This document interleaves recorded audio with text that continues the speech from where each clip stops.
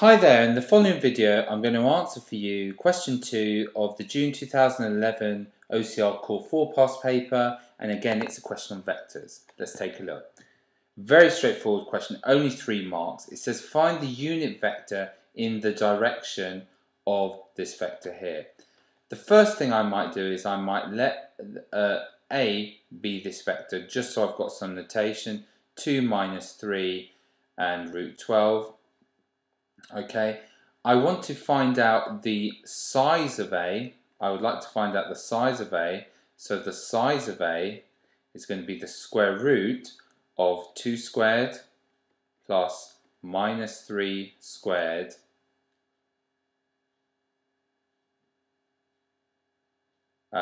plus root 12 squared.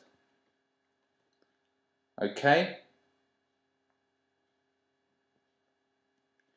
And if I work that out, 2 squared is 4, so it's going to be the square root of 4 plus 9 plus 12. And that's going to be the square root of 25, which is simply 5. Okay, so the magnitude of this vector is equal to 5. Now, to make this a unit vector, I have to divide it by its magnitude, so it has a magnitude of 1.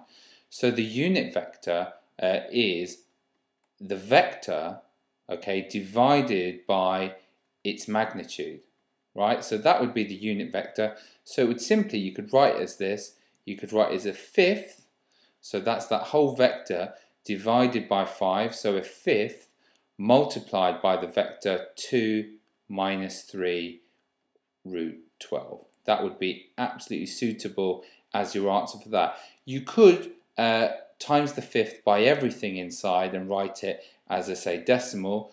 2 times a fifth is 0.4. Minus 3 times a fifth is minus 0.6. And this times a fifth, well, you might want to just leave it as a fifth root 12 to save yourself with decimals. So there would be the unit vector in that direction.